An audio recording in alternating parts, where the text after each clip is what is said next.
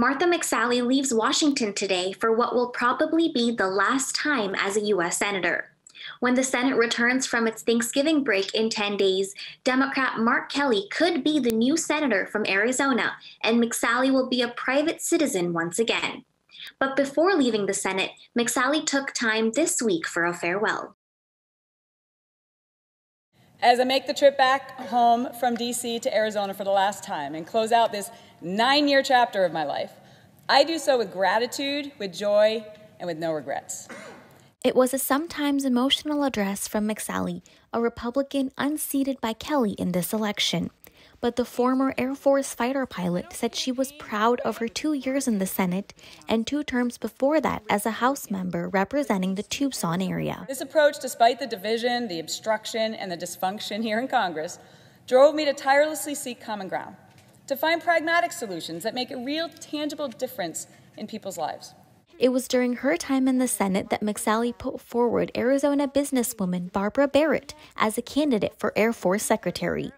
Now Secretary, Barrett calls McSally a friend and exemplary leader. She told us in a statement that while in Congress, McSally has, quote, built upon her legacy reflecting the U.S. Air Force core values of integrity, service, and excellence. I wish her all the best. I look forward to seeing her again in our home state.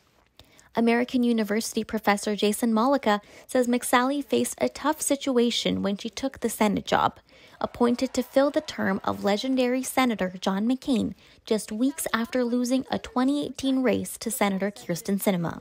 She was in a no-win situation when she had to replace Senator McCain. Let's be honest.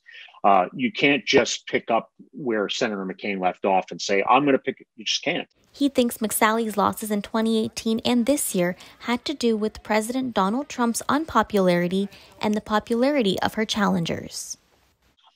A lot more people were displeased with how the president went.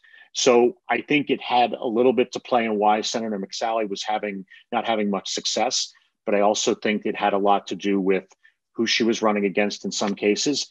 She faced challenges in the Senate as well, revealing during a Senate hearing that she had been raped while in the Air Force. And I told the whole world in a Senate Armed Services Committee hearing that as a fighter pilot, retired colonel, and a U.S. Senator, I too am a survivor of sexual assault. But her farewell was mostly a time to dwell on the positive.